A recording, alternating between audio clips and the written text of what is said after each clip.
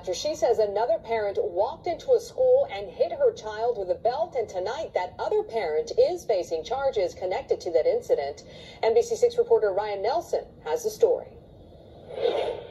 This video is difficult to watch. Police say the woman seen in this surveillance video marched onto a school campus on Thursday and beat a child with a belt, then went on the run. She was booked into jail about 10 hours ago. Florida City PD says this was 33-year-old Katie Ann Sewell on Thursday, swinging a belt and beating a child at a Florida City private school. And they say this was Sewell on Saturday, appearing in a mugshot after being arrested and booked into the Miami-Dade County Jail. This lady was at work, left her job, and attacked my child. Zandre Pollard says her son was on the receiving end of the belt attack. She opened up to NBC6 Thursday night about the incident at the Bethel Seventh-day Adventist private school. Pollard says it all started when her son was being bullied by another student. The mom comes in fussing and cussing at my child and just beat him in his face, in his head, his face, his arm.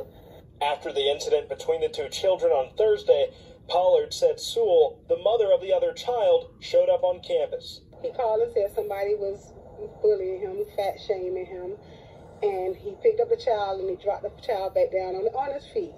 He was being bullied. He defended himself, and then the mom came and she was hitting all on him, whipping him with a belt. Sewell's arrest coming 2 days after the incident. Florida City PD says she went on the run after the belt beating attack. A PD spokesperson saying in part, quote, "Our detectives had been working the case since the incident, but she fled and did not go home or work. The detectives' diligent efforts were able to get her into custody Saturday morning." Since Thursday's incident, a judge has granted Pollard a temporary restraining order against Sewell. Now Sewell faces 3 charges, including child abuse without great bodily harm.